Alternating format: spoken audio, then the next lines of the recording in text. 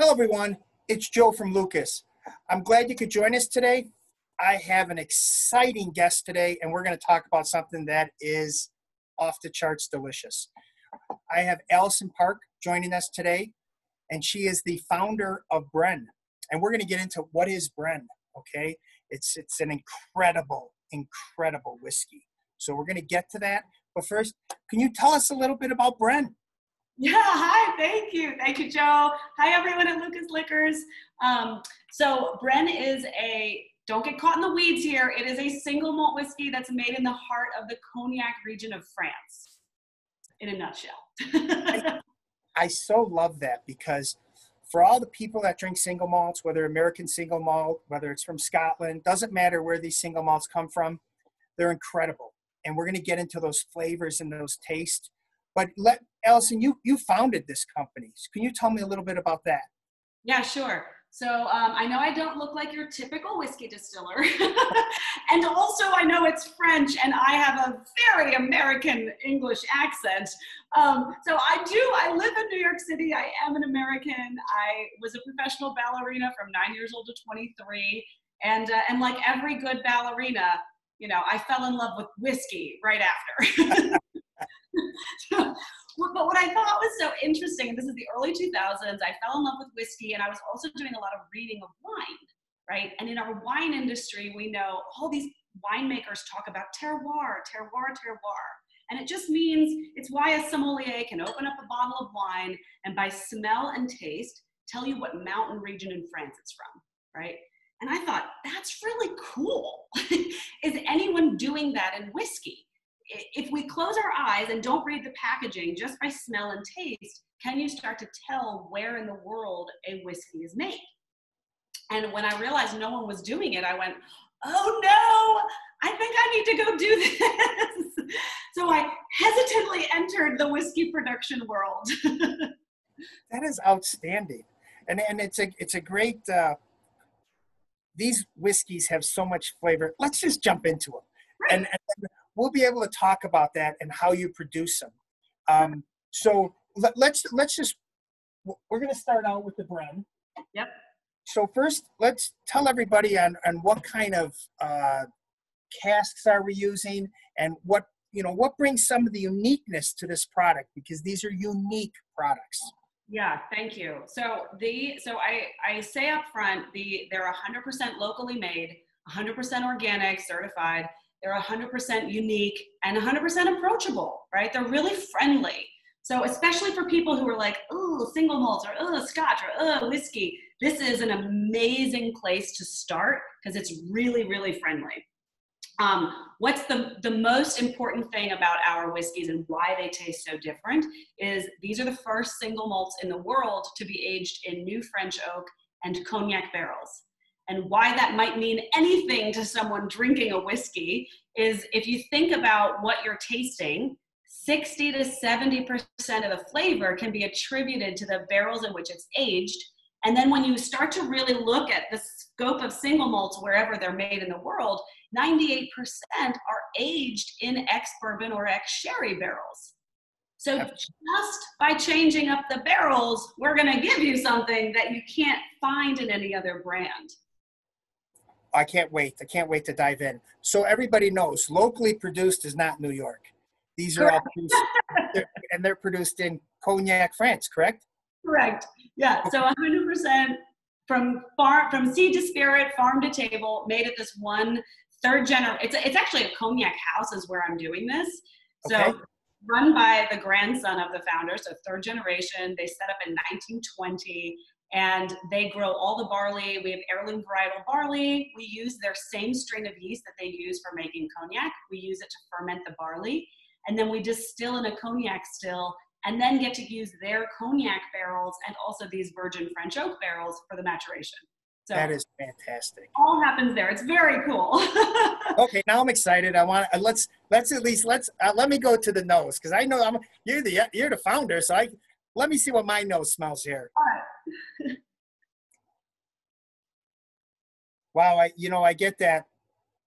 You get banana for sure, and sweetness. It's delicate, super delicate. So right off the nose, and you can see how far my nose goes in, and I have a big nose, so it gets in there.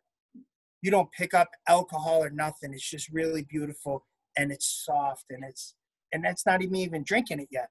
So I get bananas for sure. And what's that sweetness? Almost like a taffy or a what is? Tell me what the nose is, okay? In France, all of our French consumers say "à la coin," and "à la coin" is this candy that they all grew up with, right? Okay.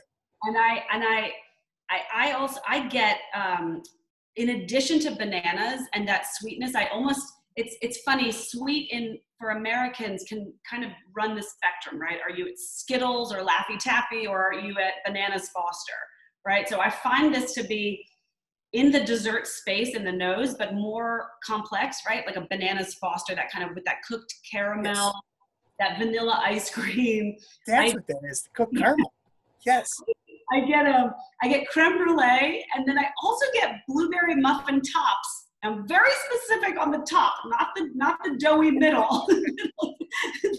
the sugary, caramelized, toasted grain with that cooked blueberry.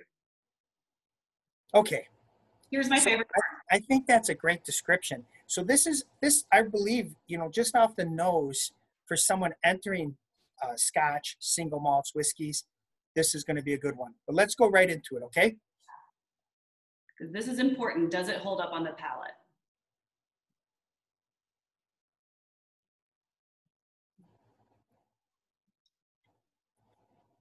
All right, we'll go to me first because Allison's the expert.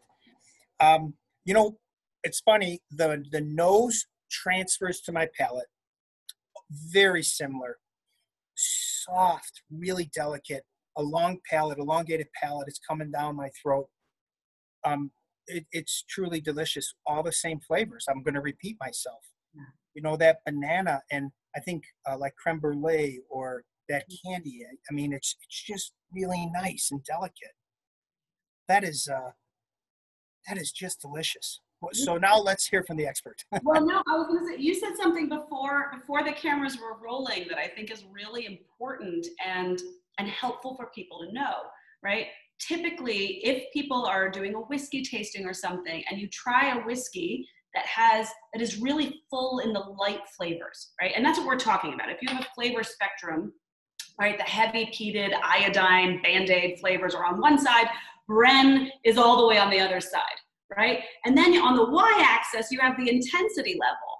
And where peated scotches are really intense in those heavy notes, estate cask is also really intense and really intense in all the light notes. And what you had said before we started was, it's kind of amazing how this, like, when you sip it, the light notes don't dissipate quickly, which is typically, I think, what people experience in a lighter whiskey. You are so spot on. And we talk about it a lot with our customers, that when I drink something light with a long palate, it's far and few between. So Yeah. this holds on in your mouth. It's got some grip to it, but it's light. It's very delicious. Don't need to put anything in it. Actually, I could drink this in the summer because it's so soft. Definitely. Yeah. And that's also the other thing. This is like, exactly to your point, you don't need to put anything in it. And it's a really fun whiskey to play with in cocktails, right? In your classic cocktails, in tiki cocktails. It works really well with tiki cocktails. Really? Yeah. Hot toddies, old fashions. It shocked me because in the beginning I was like coming in with, like, the ballerina kind of stick up my where, and I was very purist about everything. And the mixologist kept saying, no, but try it in a sidecar, try it in a Sazerac, try it in an old fashioned. And it's really opened my mind to single malts in cocktails. I love this on its own, on ice, or in a cocktail. It's really fun. Well, I totally agree with you. I hope you have a few minutes, and we'll take a short break, and we'll come back and we'll talk about Brenne 10. But I will tell everybody, man, this is one, I can't wait till the tasting counters are open. We have to get this one back out there. It's super delicious. I know we're coming up on Scotch days coming soon. This is a great summer Scotch. I shouldn't call it Scotch. Again, I'm not the professional. You didn't call me out on that one, but it's a single malt. but it's got the depth of a Scotch. It truly has the depth of a Scotch. And I think that's the one thing we should take away from this is that long palate. And it's aged, how many years, this one? Yeah, the estate cask is aged between 6 and 8, which Okay, in the region of Cognac is basically equivalent climatically to like a 10 to 12 in Scotland. perfect. Well, I tell you what, thank you very much. This is very, very good. And I can't wait to have it back on my tasting counter. You have a fabulous product here. Thank you. So we'll talk again shortly. Thank you very much for joining us. Thank you, Joe.